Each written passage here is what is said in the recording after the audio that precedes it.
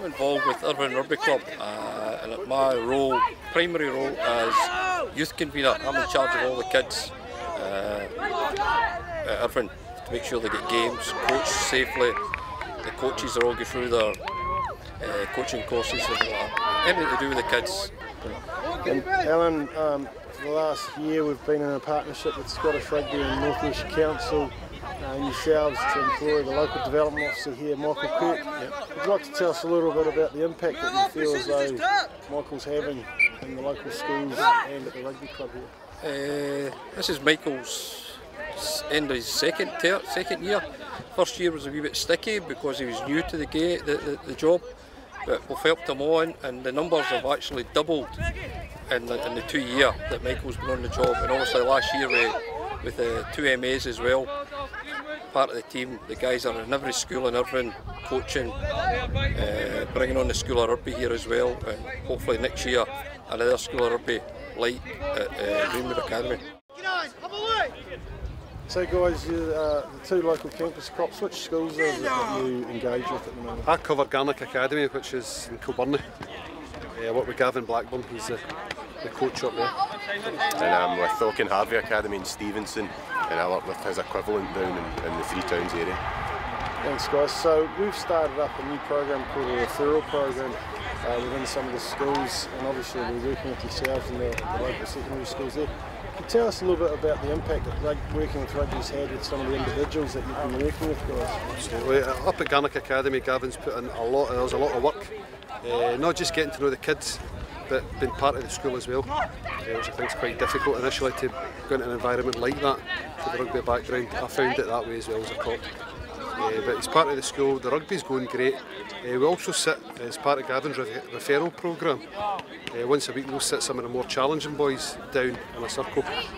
We talk about respect, how you conduct yourself as part of a team within rugby, but also in life and society and community and all that sort of thing. And they have to do that before they touch a rugby ball.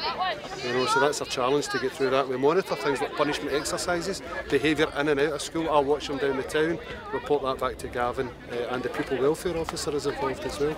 So it's tying it all together, so it's working really well. Absolutely. Yeah, I would just agree with everything that Jim said there, and it's also coming from a school where I think it was predominantly football orientated before, to see them taking an interest in something that they didn't really take part in before, it's great, and some of them are really, you can see that they're really enjoying it, and I think some of them will go on to do better things in rugby.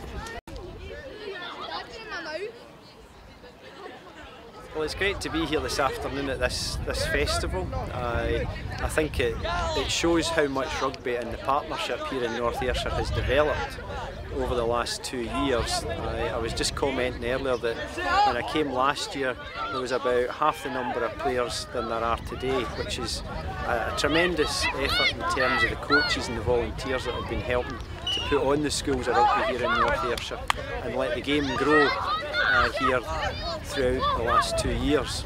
The good thing about 2014 is we're moving towards the Commonwealth Games in July. Rugby is one of the key sports, and we see that will be a springboard itself to develop rugby in North Ayrshire over the next 2 to 3 years itself. We've got modern apprentices that we want to develop a new programme in partnership with the SRU and the local clubs, and we hope that will help to bring on board a new generation of players and young coaches here in North Ayrshire, and at the same time increase employability opportunities for those youngsters in the sense of giving them a real career path in the future, either rugby and sport.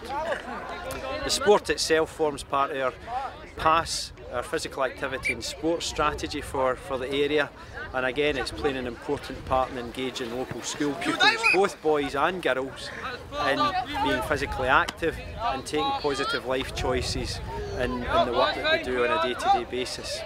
I have to thank the SRU, Scottish Rugby Union and the local clubs for being so enthusiastic in the partnership.